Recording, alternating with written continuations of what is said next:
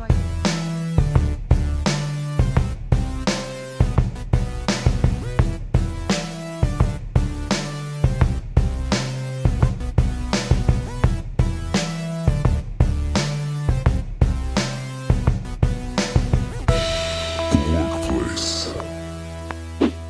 So I did go behind Bill's back and promote Tom. But it's what's best for the company, so I'm sure he'll get on board. Kim, I need to have a word with you. Let me see. So, you promoted Tom.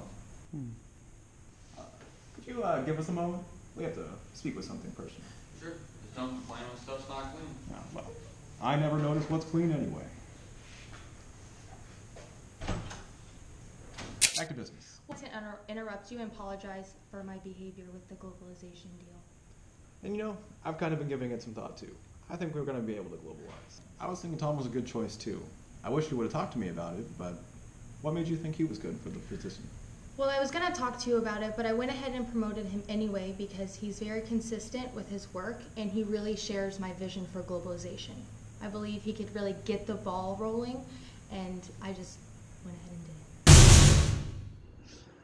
I know Kim wants what's best for the company, but at the same time, I'm still her boss. She kind of needs to cull it down. All right. Well, next time you make these decisions, I'd definitely like to be a part of them. If we can agree on that, I think we can move forward. We can do that. All right. So, this globalization thing, it's kind of new to me. You know, I've never done this before, and it seems kind of interesting. Everyone else in the company wants to do it, so I feel like we can give it a chance. How do you plan on getting this started about this? Well, kind of like the promotion thing, I just kind of went ahead and did it. Didn't expect two to happen so fast. But, all right, I'll still give it a chance. I understand your frustration with the communication, and I promise to communicate more in the future. I just care so much about Anco, and I really want us to succeed, even if sometimes the visions aren't so clear at first. Well, I did hire you because I thought you were going to do a great job, and I'm still expecting you to do a great job. So, I'm going to hold you to that. But, like I said, please stop going around me. Where's our first stop?